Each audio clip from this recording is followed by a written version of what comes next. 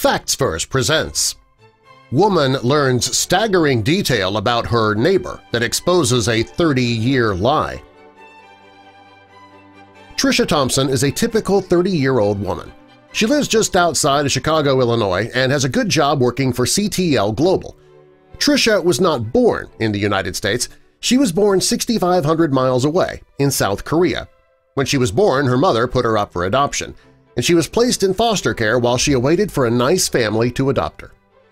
Randy and Paula Vandermark had always wanted a child of their own, but they couldn't have children, so they decided to adopt, and they heard about a baby in South Korea who needed a home. The couple quickly offered to adopt the baby, and on June 12, 1989, they brought their new baby, Tricia, home to the States. When the couple brought their new daughter home, she started living her American life. She grew up like any other child, surrounded by a loving family and lots of friends. When she got older, she was thankful for her family, but she couldn't help but wonder where she came from. And this curiosity is what made her decide to make a purchase. Tricia decided to buy a 23andMe DNA testing kit so that she could find her mother, an aunt, a grandparent, or maybe a sibling. When the package arrived, she followed the directions and she spit into the cup. She sealed it up and sent the test out. After taking the test, all that was left to do was wait for the results. The thought that she could find a blood relative had her very excited. She never expected, though, to learn what she did. When Tricia got her results, she was extremely excited. The initial facts didn't surprise her because she knew that she was adopted from South Korea. Although her DNA test told her a lot about her health and her heritage, she was more interested in finding out if she had any relatives out there in the world. She clicked on the section that showed DNA relatives that the company had in its database, and when the page loaded, she couldn't believe her eyes. There was one suggestion that stood out to Tricia because they shared many genetic markers. That meant the woman listed was probably her sister.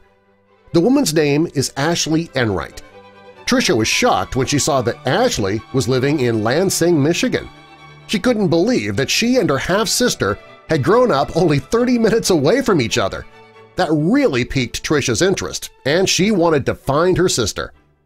Tricia logged into her Facebook account to see if maybe she could find Ashley, and when she did, she went through the photos and her past statuses and couldn't believe what she was seeing.